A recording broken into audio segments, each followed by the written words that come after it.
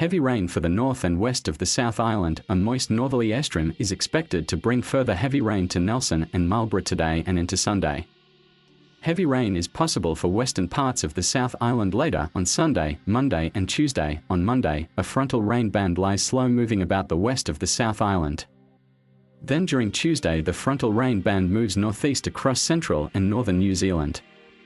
On Wednesday, a large and active trough of low pressure over the Tasman Sea starts to move onto the country, with northwesterlies strengthening over the North Island and colder, strong southerlies developing over the South Island.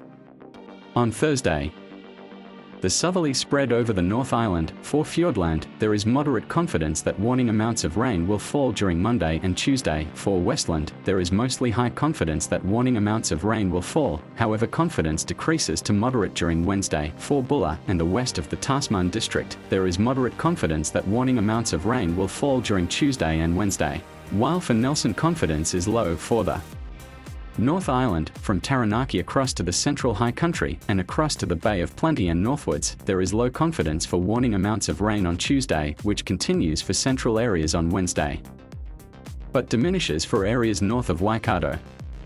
There is also low confidence for significant rain in the Tararua Range on Wednesday. Additionally, on Tuesday and Wednesday, there is low confidence northerly winds will reach severe gale in Taranaki and Wellington. Also on Wednesday and Thursday, the colder southerly flow is expected to bring rain or showers to southern and eastern areas of the both islands, and there low confidence that strong southerly winds in the east of the country will become severe about Wairarapa, Wellington and coastal Marlborough.